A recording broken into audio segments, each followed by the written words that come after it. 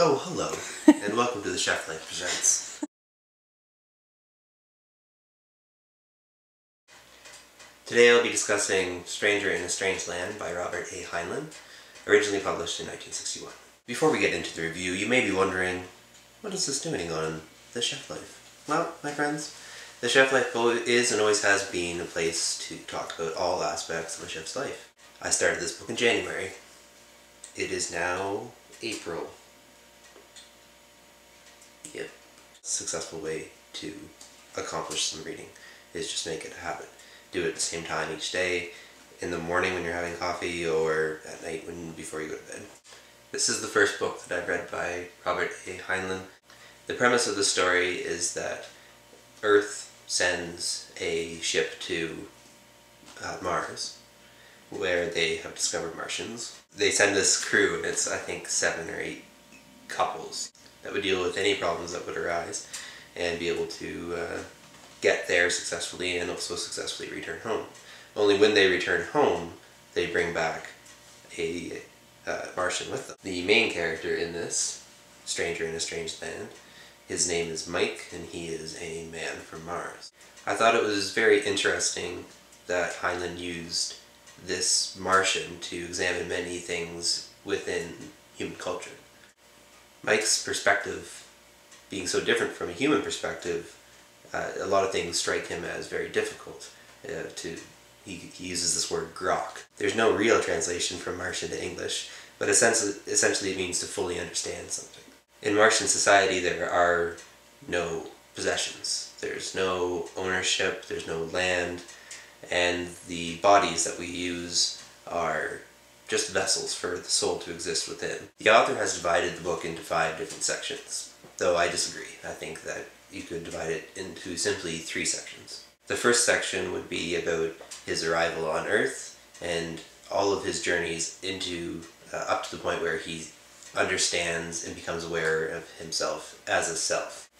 The second part of this book is after he has gained awareness of his self. The third part is mainly focusing on the religion of the Man from Mars. The Man from Mars is introduced and takes an interest in this new Christian movement called the Fosterites. Jubal attempts to protect him from religion, but he's also aware that Mike will have to become a man of himself, and so he succumbs to answering questions, which eventually leads to accepting an invitation to go to the main church of the Fosterites. While they are there, they're given alcohol from the bar, there's crazy dancing going on, there's a light show, there's everything that you could think of at a rock concert. You also learn that there are certain levels of the church. The first part that you enter into that anybody can go to, and then once you join the church you're allowed to go to a deeper, more exclusive church for a deeper faith, deeper understanding of what it is. The last third of the book really focuses on Mike's church, Mike's religion. He develops this almost commune, and he bases it on 9 levels or layers. As he chooses people from the crowd to move to the next levels, he basically is trying to teach them how to be happy. One of the main things that everybody has to learn is how to speak Martian. I compare this to in Islam, how you can read a translation of the Quran, but until you read it in Arabic, you don't really grok in fullness. You don't really understand the complexity of everything that it means. What's most important to this is the connection that is made with other people. If you all understand Martian, then you all understand each other. I thought this book was great for a number of reasons, but I'm going to basically narrow it down to 2 things.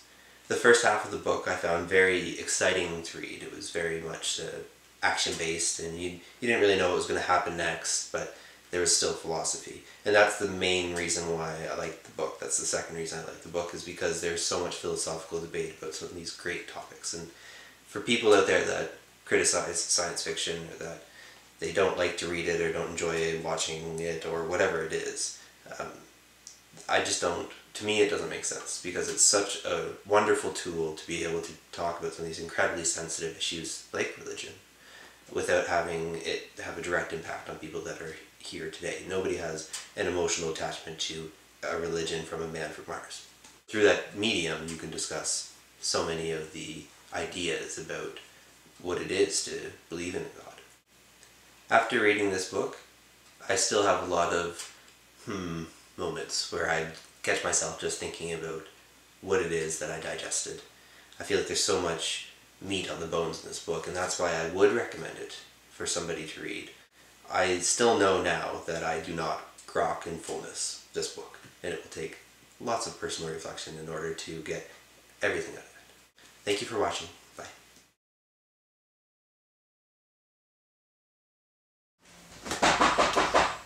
No. Thank you, by the wrong place. Sorry. Thank you. Thanks,